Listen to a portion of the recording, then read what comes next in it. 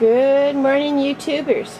It's been quite a while since I made a video, but this struck me this morning and I started giggling, and I just wondered if all the other survival ladies or prepper ladies, whatever tag people have put on you or tags that you've put on yourself, if they have the same kind of countertop breakfast bar as I do, or tabletop as I do, with all the stuff on it like what I do.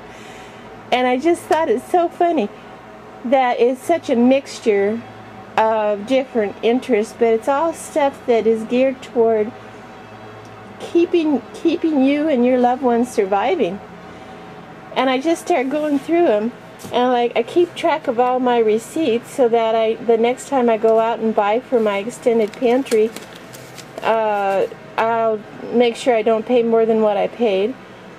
A gift from a loved one that I am planning on using one day, and that addresses the feminine and the family part of me. Beans that I found on the floor because I don't throw anything out that I don't have to. Beans, or a coin, because I don't throw anything out that I don't have to. Herbal essence, because I like to have something that sleeps at night and help me sleep at night, and also a bug repellent. I don't like putting all the chemicals on my skin if I don't have to. A plastic recyclable that I plan on throwing in the recycle bin. A tin of Altoids, it's empty, and I plan on making a fishing kit out of that. A self-repair item for the bathroom drawer.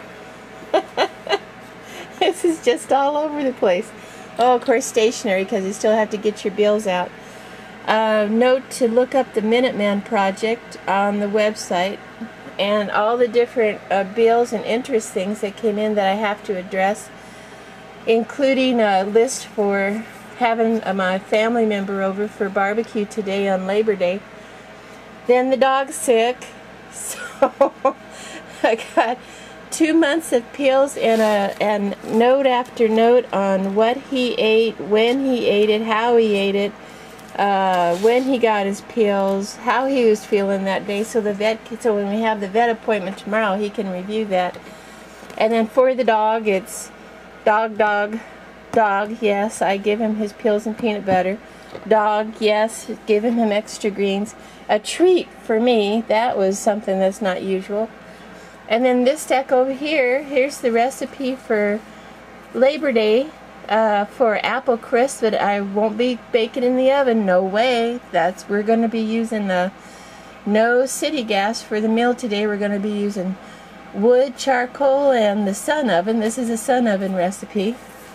And then here's a list of stuff that I'll be putting in the garden, because, you know, us survivalists, we got to grow our own food in case the markets are down. Complete monthly menu to follow, all the different cookbooks that I use for the recipes in the monthly menu. Of course, water. Gotta have water. You have water by your side like it's grafted to your hip all the time. And a purse. Reference books in the back, including a Millwright's mechanical book. And this is a woman's breakfast bar, guys. You know. And then, of course, your purse. That's I mean, I am a woman. I do carry a purse, but it's very utilitarian. I have multiple pockets in there for multiple things. Everything's organized for quick grabbing, including my personal handgun. This is a Glock. You probably know that I'm a Glock girl, and I carry this is a compact. It's a 27. It's a 40 caliber. And I do have an extended pistol grip on it for an extra round in there. Oh, yeah, and don't forget your extra clip that I also throw in here. This is in its own little section to the side, so I don't be fumbling around in there whenever I have to yank it out. Well, this is a woman's top, a woman's breakfast bar, and it's just,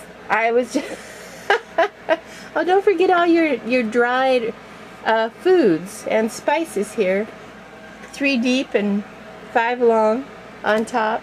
Handy grinder for, it's surprised me that I have so much stuff on here. It addresses so many different concerns.